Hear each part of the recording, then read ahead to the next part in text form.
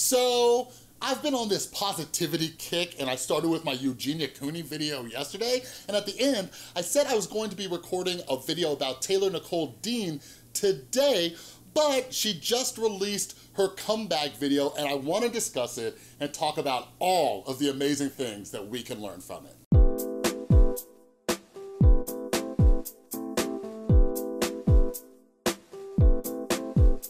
What is up, everybody? This is Chris from the Rewired Soul, where we talk about the problem, but focus on the solution. And if you're new to my channel, what I try to do is take different topics going on in the YouTube community, try to see what lessons we can learn from them. And two things that I'm very passionate about are mental health and addiction recovery. So if you're into any of that stuff, make sure you subscribe and ring that notification bell. So, couple quick things, all right? Full transparency, those of you who don't know, Taylor Nicole Dean and myself have a little bit of a history, nothing massive, but if you wanna learn more about that, I'm not gonna explain it in this video, I've talked about it enough already, but I have it in a chapter of my brand new book, Canceled Inside YouTube Cancel Culture, and you can get the book for free until the end of the month. Down in the description below, the ebook is absolutely free if you want to check it out and read about that and everything like that.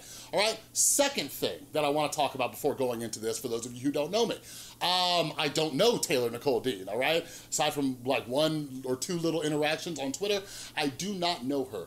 So how in any way, shape, or form am I qualified to discuss this, all right? So a little bit about me. Hi, my name is Chris. I am a recovering alcoholic and an addict.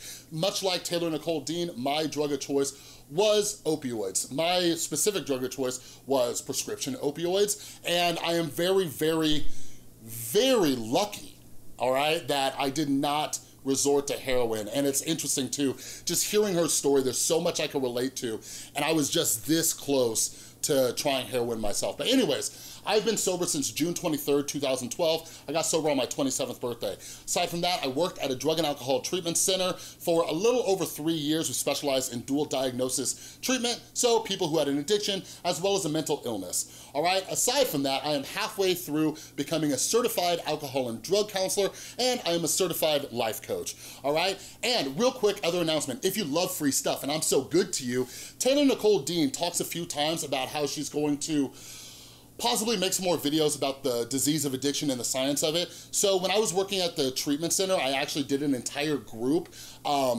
and it was all about the science of addiction, the neuroscience, what separates the addict from the non-addict and everything like that. That course is available online for free. It's only about an hour, hour and a half. I will link that as well with the free book down in the description, down in the pinned comment below. So if you're interested in this topic of addiction and want to learn the science behind it, make sure you check that out. I taught this at a fully accredited treatment center, all right?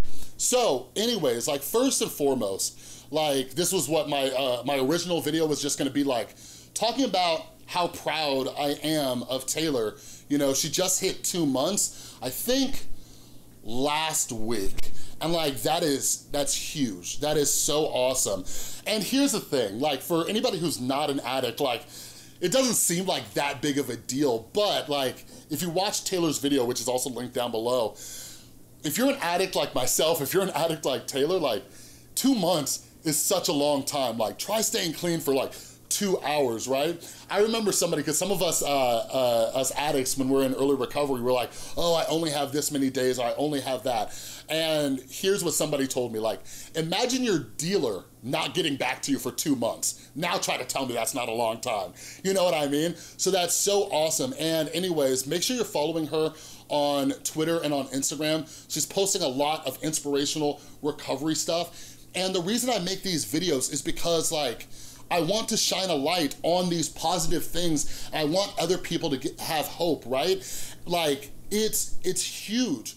Seeing what other people have been through and seeing how they've overcome it, I hope that inspires you, and I hope Taylor's story is inspiring you while also learning some things from it. So, I have some notes here, so I'm gonna break this down into a few sections. Like her video is like a little over an hour long, and I could probably do an hour-long video, but I'm gonna try to keep it short and sweet, even though we're already 4.5 minutes into this video, all right? So the first thing is her sharing her story on her channel of like 1.7 million subscribers. That is amazing, and especially at 2 months. I think the first time I shared my story, I was maybe 3 or 4 months, and I did that in front of like 10 people at an outpatient treatment center. I got invited to go speak and I shared my story, and like that was nerve-wracking as hell. So the fact that she was able to do this, like, mwah, like you go girl. So the first thing that I could really relate to, and I want you guys to ask yourself, whenever, I always try to teach you guys, whenever you're consuming content, like ask yourself if you can relate to the other person's story, right? So that's what I do when I'm consuming this content as well.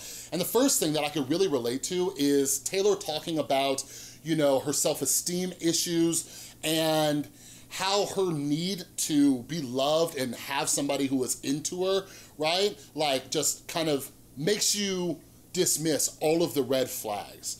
All right, like I know some of you can relate to that too. I did the same thing. I was in so many toxic and abusive relationships, and like Taylor discusses too, like people warned her, right? And we just completely neglect that. I had so many women who I would date, and like people warned me about them and everything, but I just had this empty void and I thought somebody else can come in there and fix me, right? But Taylor also talks about that kind of codependency aspect of this. And Taylor discusses Al-Anon. For any of you who struggle with codependency, there's actually another program called Codependence Anonymous, all right? Highly recommend you check that out if you struggle with codependency. But Taylor discusses how she wanted to leave but felt like she couldn't leave because she needed somebody there, right? But also, the other person can make you feel like if you leave them, then something awful is gonna happen to them too, right? And that gets you stuck, you stay trapped. And some of us stay in these kind of codependent, abusive or toxic relationships for years, right? And that's another thing, like I hope any woman or even any man out there, like I said, I was in many abusive, physically, emotionally abusive relationships, like with women, and not a lot of guys open up about this, but something I want you to take away from Taylor's video, if you're somebody in one of those relationships, like you can get out of it, all right? Taylor is living proof that you can leave that relationship, okay? The next thing I can really relate to is Taylor's talking about the first time she drank, and the next morning she was just craving it and obsessing about it. Same thing after the first time she tried Coke. Like, girl, like, for us addicts in recovery, it's important for us to look back on these situations like, it's not normal. I can relate to it. Like, the first time I drank, I fell in love, and that's all I wanted to do anymore. For some people, addiction progresses over time. You start abusing it a little bit, right? You start getting a little bit of trouble. But for others, it starts right away. It starts immediately. And that is one of the ways I know I could never go back to any of those substances. And understanding the science of it too, like, and I talk about this in that free course I mentioned that's down below, our brains respond differently to these substances. Most people get a little buzz, you know, or they get drunk or they get high. We get this excess flood of dopamine and we crave it and we want it more, and we can't stop thinking about it. What we learn in 12-step programs is the mental obsession and the physical craving, right? Not only can we not stop thinking about it, but once we have one, we can't stop. So even though we say, I'm only gonna do this much or I'm only gonna drink that much, we keep going. There's no stop for any of us. So the other thing that I hope people understand from her video, and I really hope her video helps a lot of people develop more empathy. So she talks about how she started abusing drugs because of her toxic and emotionally abusive relationship. This is more common than you know. Working in the treatment center, it was mainly women I met who struggled with this. So many women who were in abusive relationships, right? Or their spouse or significant other was addicted to drugs. Like, Taylor discusses how she started getting more into the substances as a way to cope, right? Because she talks about how her ex would become like this crazy person and everything, and she just wanted to numb herself. And this is something that's very, very common. I've seen mothers do this, right? Where they had an abusive husband and they felt guilty and awful because they felt that they needed to have this escape through alcohol or drugs to deal with their abusive relationship. And they felt awful because they felt like, you know, I need to be a parent to my children, which they do need to do, obviously, right?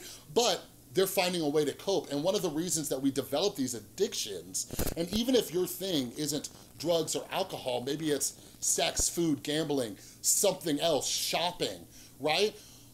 One of the things is that we develop these unhealthy coping skills. We don't know how to do it. So in Taylor's case, or even in my case, we don't know how to leave a relationship, or we don't know how to set up boundaries. Something I could really relate to was Taylor talking about being a people pleaser, all right? Like, if you're a people pleaser like I am, or like Taylor is, it makes it really hard for us to leave relationships, because part of people pleasing, a major part, is we're really worried about other people's perception of us.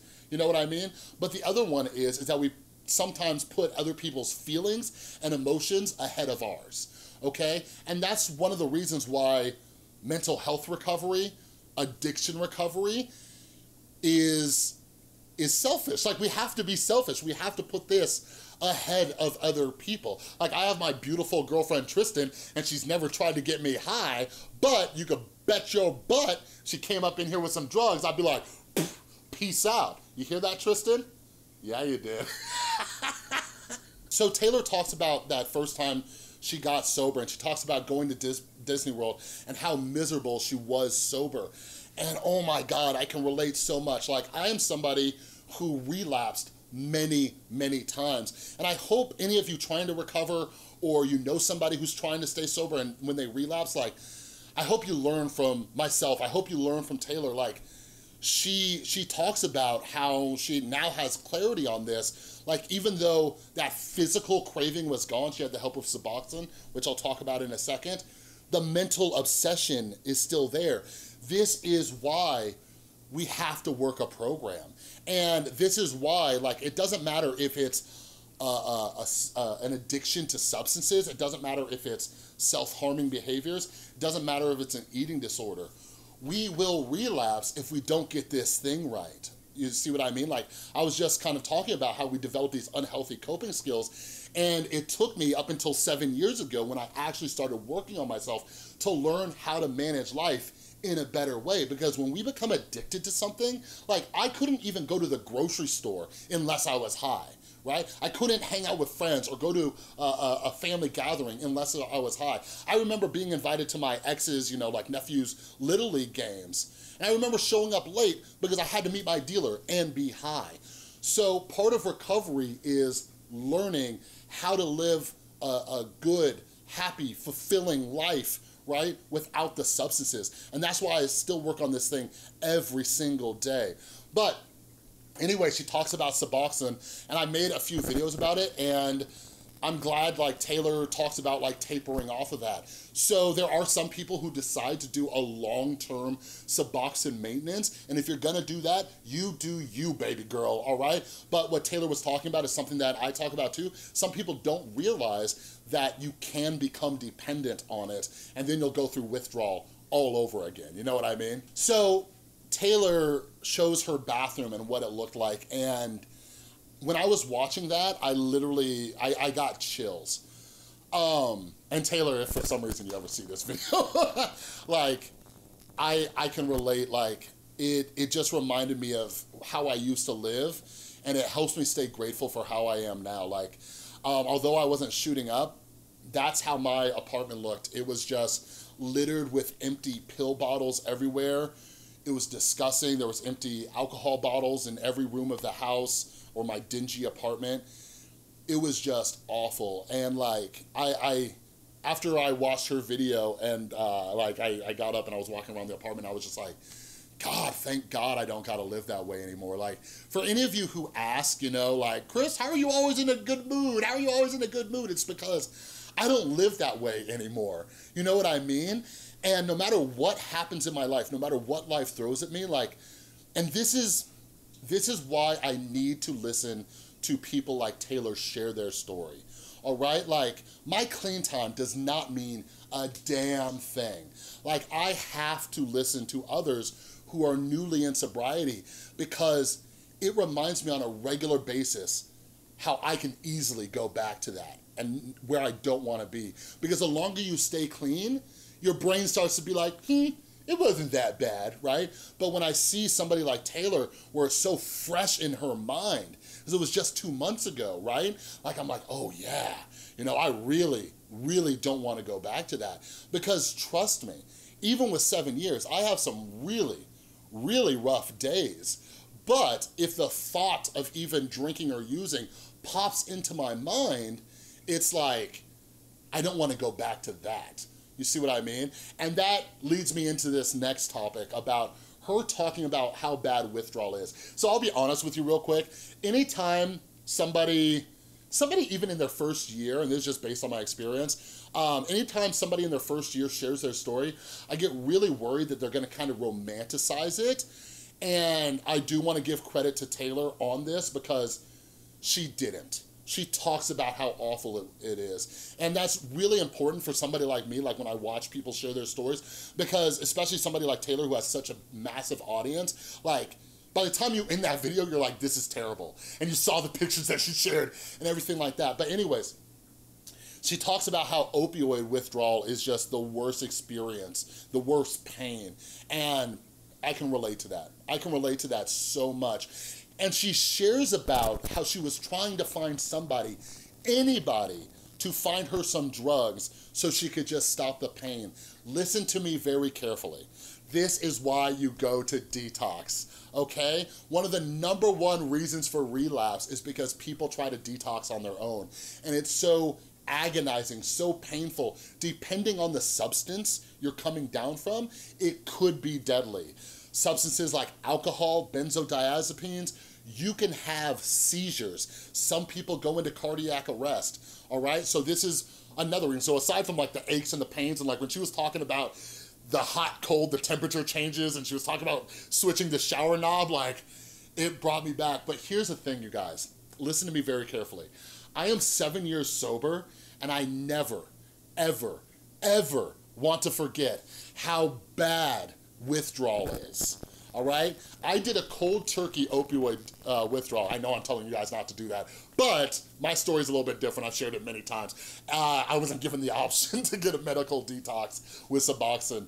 But anyways, I never want to forget how agonizing and how terrible that experience was, because if I keep that fresh in my head, even 7 years later, even hearing somebody like Taylor sharing that story, it makes me never want to go back to it, right? Here's a little trick that I learned. If you don't want to go through withdrawal again, don't pick up another drink or a drug. And that's the way I think. That's one of the ways I stay clean.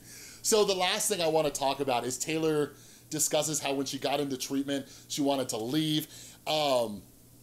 And she was like, okay, I'm gonna sign myself out, I'm gonna do this. And then she started like meeting some people and everything.